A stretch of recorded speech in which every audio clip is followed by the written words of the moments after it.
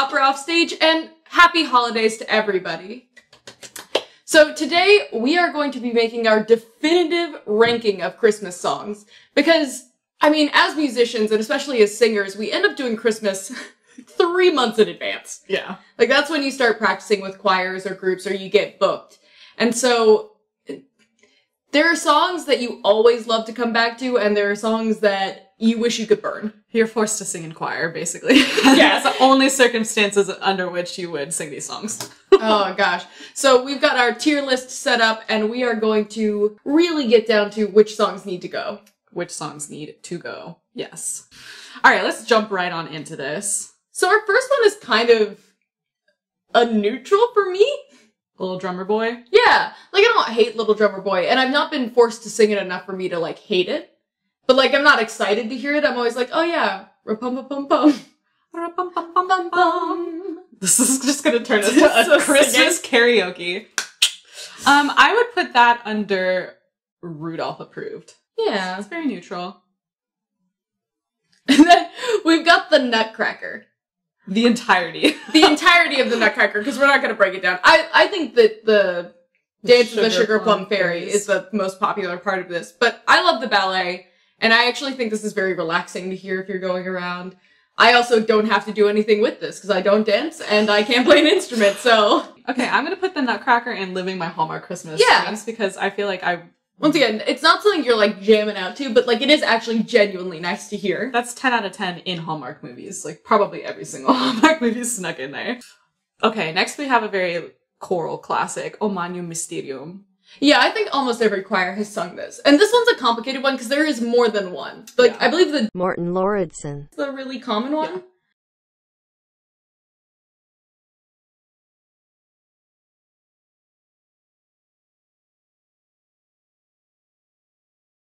I would maybe even put it in Jesus Personally Bops to this. Yeah, I think it's a really... It's always classic. A cool... Yeah. I'm pleased. I am pleased.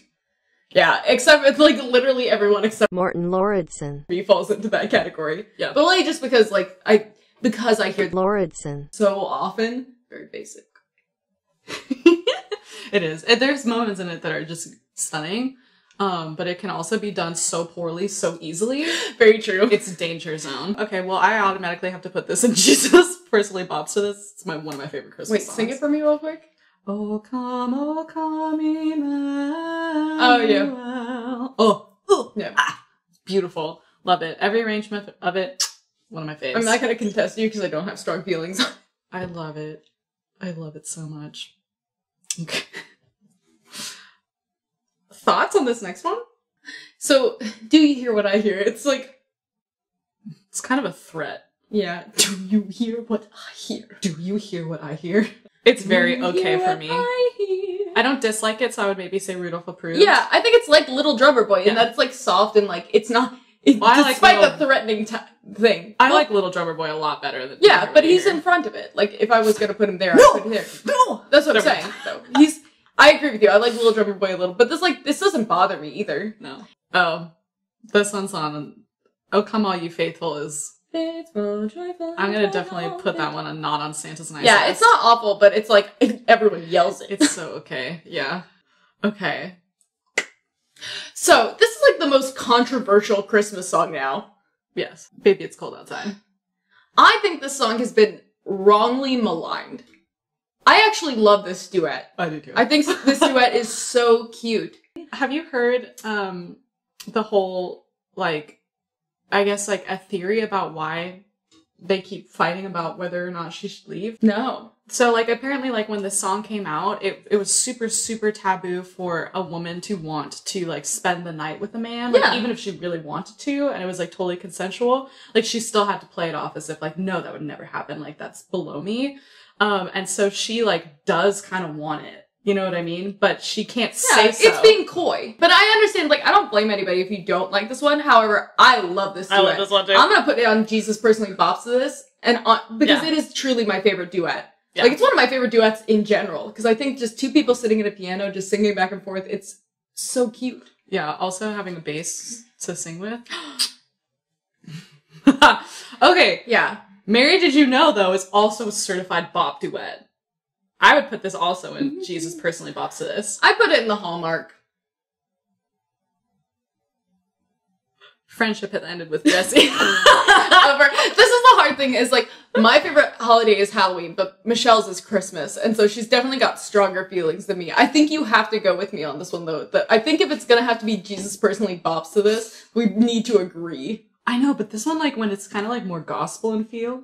Mary, did you know? Like, oh, Mary, did you know? Do you know, Jesse? She did kind of know. There was an angel who told her. But it'll go ahead of the Nutcracker, of course. Let it snow. I don't know. I kind of would put this on not on Santa's nice list just because it's kind of boring. I would put it on Rudolph approved. Okay, I could do the neutral on that one. It's neutral. I love Oh Holy Night. Holy Night is first place. Yeah. All, like, top god tier level. I'm so Christmas glad you song. agree. Also, I think as a soprano, we just love to sing it. Like, this is one of my favorite things to sing for people at Christmas time. And I don't know why, but it's just like singing this for a bunch of like lovely old people in their Christmas sweaters. They literally cry. It's like my favorite. This is the Christmas song that like literally makes people cry. Oh, and it's like if you're comfortably a soprano, it's all so in range, and you're just like, it's so comfortable to sing. Oh night. And you get, it's like, yeah, you just get to pop up, and it's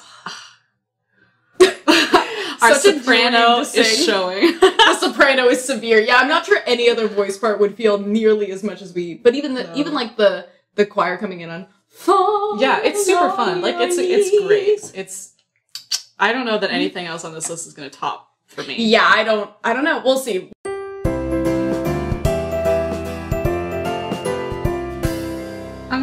This one makes for Christmas. Makes me sad. Yeah, it's a little bit of a, but it's like it's not a sad song. It's a happy song. No, but like it's set. Fun story. My mom, she missed her flight home, or her flight got canceled on her way home, and this was playing in the airport. So now I associate it with that. You can count on me. I'm gonna put this on Rudolph approved. Yeah, I would say Don't it's in between. it. But like, if it's a bad Christmas, Merry Chrysler. If it's a bad Christmas, then that's gonna hit in a sad place. And that's my problem with it. Is like, none of these other ones I think you would be hurt by. Yeah. Let It Snow can't hurt you. Jingle Bell Rock? Thoughts? Neutral for me. Yeah. Rudolph approved. I would never turn it off if it was on the radio, but I wouldn't put it on my playlist. What is the song they dance to in Mean Girls? It's not Jingle Bell Rock, is it? Jingle bell, jingle bell, jingle bell rock. Yeah, no, I think it is Jingle Bell Rock. It probably is. Because I always think of the thigh slap. Yeah, solidly in the middle. Like, it's not a bad one, and like, it gets the people going. I'm putting it above I'll Be Home for Christmas. Frosty the Snowman is really cute. I would not put it as Living My Hallmark Christmas Dreams. I would put this as Rudolph approved. Yeah, but I would put it, like, at Towards the front. Yeah. Frosty My other favorite thing is, like, I had a friend who, when she was little and, like, into adulthood, would sing Frosty the Snowman with a corncob pipe and a butt and nose. Oh, he's got that dummy thick A butt and nose. I mean, she's not wrong. Yeah, he does have both of those things. Yeah. Yeah. Hark the Herald Angels for me is a literal lump of coal. Really? Oh no. Oh no. Would you agree with me to put it at the end of Rudolph approved? Sure. Okay. Can you give me that? You're a Mean One, Mr. Grinch is definitely top tier for me. Oh, yeah. If you have a bass, like a good bass soloist in your choir or whatever, and you don't do this piece, it's so you're fun. a monster. Like, every time it comes on the radio, it's like, gives me like the spooky Mr. Grinch. I love it. You're slimy eyes. And also just like the original Grinch cartoon. So cute. So iconic. Gotta love it. All I Want for Christmas by Mariah Carey. I will listen to this song on repeat. This is really This, to me, is right there. Are you serious? Right there. I think everyone who works in retail hates you. But They don't you hate your think guts. that's right? Michelle likes this because, like, she likes to sing it and she knows she sings it well. But it's such a bop. This is like up there with you singing, what's the Whitney Houston? Oh, I Will Always Love You. I Will Always Love You. This is her Christmas version of that. But it's so fun. It's so fun. The only reason I think about it is because I feel for the poor people who work in restaurants and stuff who have to hear this, like, year round. Like, they started playing this in, like, late October, early November when I worked in the bar. But I love it. It's such a bop. It's such a bop. We cannot. I will take put it it there away from because Mariah. it's iconic, and I think at least at the early part of the season, everyone feels it. But I'm just gonna say, like, there is an alternate universe where I want to put, like, the retail versions of this and put them in, like, the bottom. Holly Jolly Christmas. This time of the year, I don't know. Not on Santa's nice list. It's like, meh. It's a I little would put boring. it on Rudolph approved. I feel like when it's sung by, like, Bing Crosby, it's pretty... Well, any Christmas Any song. Okay, I could do that. 12 Days of Christmas for me is a literal lump of coal. We talked about this the other night while we were, like, drawing up the songs for this.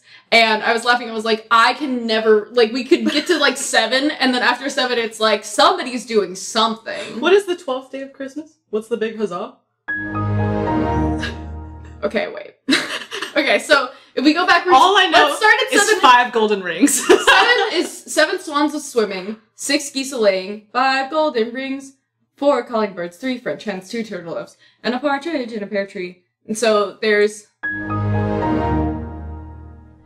It doesn't No, matter. wait, no, we're gonna get this. We got it. 0 out of 10 for me.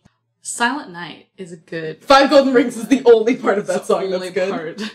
I like Silent Night. I do, it's beautiful. I would put it at the end of the Living My Hallmark Christmas Dream, because it's not like so... But, like, I love when you get into the later verses and everything. It's beautiful. That song makes me emotional, actually.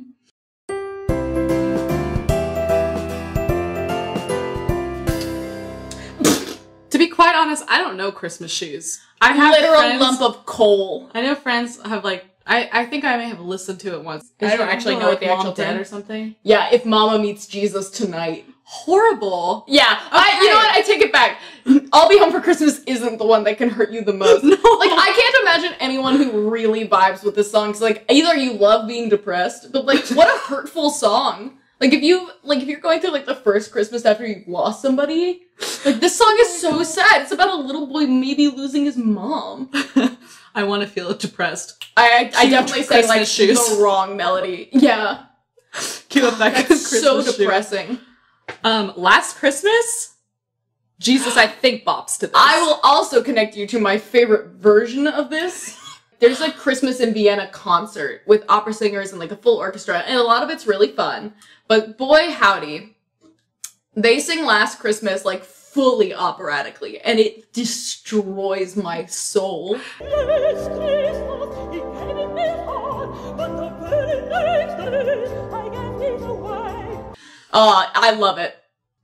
But yeah, it's a bop. Grandma Got Ran Over by a Reindeer is actually, But it's put it above. Yeah, It's at above least it's not depressing. Like, even though it's like a weird one, this is like a weird I don't know who thought this was a good song, or like who wrote this, or why. I don't know. It's like a weird joke song. Well, that movie is absolutely trash as well, so it True. only makes sense that the Wow, it's song like that the accompanies weirdest it little is so- animated film. It's also so poorly animated. Like, it's just garbage. MS Paint level. Not quite that bad. It's not that bad. But I just also then, like, you may say that you don't believe in Santa, but as for me and Grandpa, we believe, because he murdered my grandmother. I know for a fact. He's Imagine if you met someone like that, and you're like, I don't believe in Santa. He's like, you don't believe in Santa? Santa murdered my family. He murdered my wife. Oh my gosh. Love that. Yeah, wild. Rudolph the Red-Nosed Reindeer. I think it has to go in Rudolph approved. No! He has to go in Living My Hallmark Dreams. Okay. Because that one's so sentimental. Like, I remember learning that song as a kid. And, like, singing it as a kid. And it makes me very happy. Wow, I will say though, it does tragically suffer from 12 Days of Christmas syndrome when I get to the names of the reindeer. Oh, yeah. You know, are there 8? Vixen, Donner, something, and Blitzen, Blitzen. Blitzen! Dasher and Dancer, Donner and Vixen, Comet and Cupid. I want to say Donner again, but it's not Donner. Or is it Donner Did and we already Blitzen? Donor Kebab? You've got Dasher and Dancer. Prancer. Dancer and Prancer. No, no. We forgot what we've already done. We got Rudolph. You've got Dasher and Dancer, isn't it? Dasher and Dancer and Am I Comet. making up sense? Okay, wait. You've got Comet and Cupid and Donner and Blitzen. Where's Dasher and Prancer? Is it Dasher and Prancer? I feel like Dancer is one of them. Yeah, there is Dancer. Dasher There's Dancer and Prancer. Donner and Vixen. Comet and Cupid. Yeah. So, like, you get to the end of it and you do kind of mumble. Also, like, one of the cutest Christmas movies. Cutest. Love, love, love. Okay, I have beef with the song. Happy Christmas, Xmas, War is Over by John Lennon. Actual trash. Putting it below Christmas Shoes. It's so annoying. What does this one sound like again? This is one that has And so it was Christmas. I'm don't know. actually still gonna put above Christmas Shoes because, like, I'm gonna play Christmas shoes for you after this. Yeah, but I feel like there's another generation that really likes this one. Well, no, I'm telling you, Christmas Shoes. you haven't can even. stay. No, I don't like kids singing. I do not like children. I do love children. I just don't like them Yeah. to sing. That's true. That's I think that's one of those things where, like, if it's your kid, it's adorable. And then Other if it's kids, anyone else's. stop. Or it's a horror movie. Or it doesn't even matter if it's a horror movie. I still feel horror when kids sing.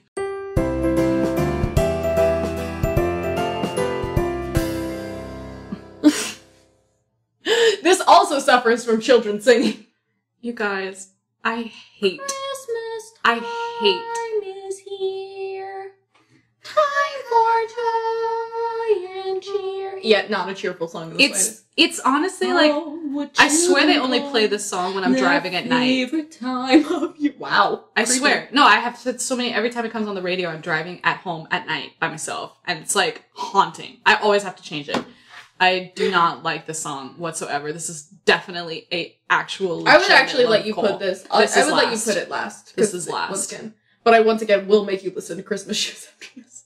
Handel's Messiah is a freaking bop. You cannot convince me Oh, otherwise. it is. And once Jesus again, is bopping. Yeah, like you're always so hyped, though you sing way too loud every single everybody's time. blowing Like, up no their matter voice. how much I know I should not, just. You gotta go hard. I've definitely voice cracked at this before, too, just because I've gone like, Awesome. right on that G.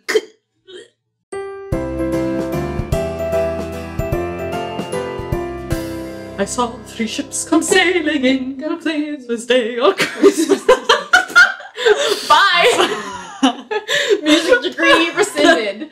I saw 3 ships come sailing in on Christmas Day in the morning. This is a fun one. This one's super fun. It's like really random. Yeah, and not everyone It's knows super it, so random. it's like really fun to yeah, it's really weird. It's Like the least popular Christmas story. I thought. I thought 3 ships. I would put this like. I would put this one here. Yeah. Jingle Bells to me is mid tier, but like mid tier. I would put it above Away in a Manger, but it's not quite as much of a bop as Holly Jolly Christmas to me. Yeah. Jolly Christmas. I can't believe we didn't put. I can't believe We didn't it. put Blue Christmas on here, so you're not gonna see it on our tier list, but we're gonna rank it anyway, because Michelle, as we were going through, and like I said, just picking out Christmas songs for this, she was like, oh, Blue Christmas, and then she just comes out with this Elvis impression. Alright.